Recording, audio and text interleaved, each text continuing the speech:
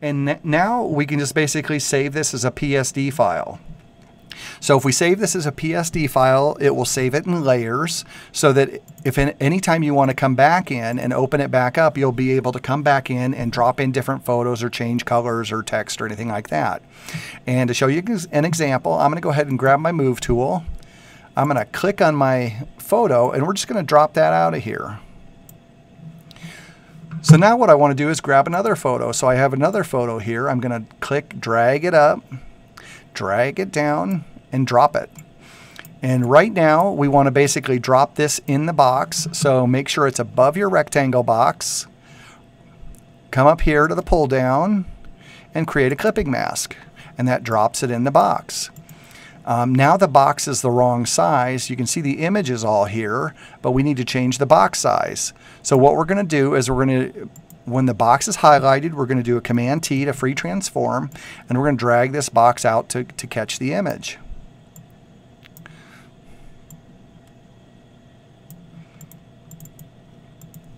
And here you can actually see where the green is coming through. So that is the reason why we use the green behind. So now I can just scoot the image down and the green's gone. So now we have the image and the box together. So I'm going to go ahead and do highlight the rectangle box layer. And so I'm going to do Command, click, do a right click, and link those layers together too. So then we can sort of move those together. If we want to resize it, I'm going to actually drop the size down a little bit. So we're just going to bring that down a little bit. And that's basically our image inside the box. Now we can move the type, change locations on that.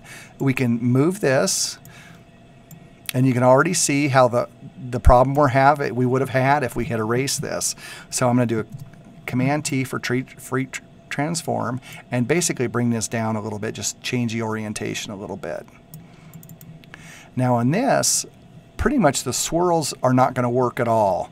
I could color those out if I want to, but something that's going to be easier is just grabbing this layer. This is the first A, and dropping that down just above the background layer. And what that's going to do is drop it below the photo in the rectangle and hide it behind. So we're just going to do that to let it slip out of the way. Now we're going to come back over to this one and work on this a little bit. I'm going to actually free transform that again. Just pull it down a little bit. And I want to get this color back in. I do like how the little loop comes up over the top and the big part of the loop is underneath. So I'm going to click on that. Make sure you're highlighted or make sure your mask is chosen.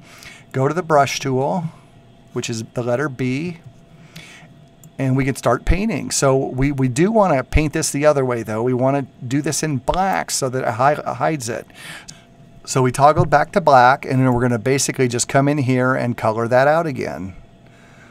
And we can get in here and get in real tight again, do a real sharp small brush, and we'll be able to toggle back to the white and just basically color that back in a little bit just to get it where we want it. We can go back and forth until we get it exactly what we're looking for.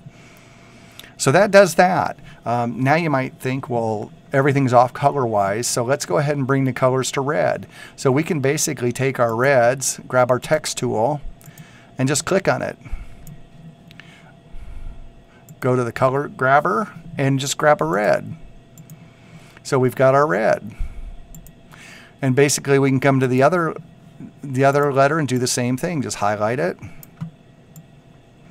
Whoops, I added a letter. I'm going to go ahead and delete that.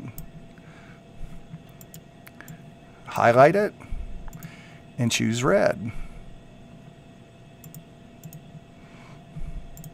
So now we've got our reds in here.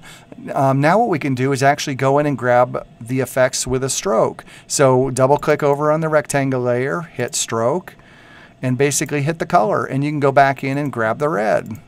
So now you've changed this completely, taken it from one image to another in just a matter of a minute, possibly. Once you have it all down, you can go in and switch it. You can change the type and pretty much do whatever you want. And that's why we do a lot of things in layers and save them that way, so that we have the option to go back in and edit later and use this for something else that we'd like to use it for.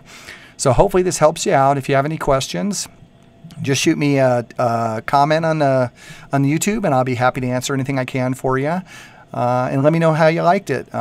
If you're interested, please subscribe. Thanks so much.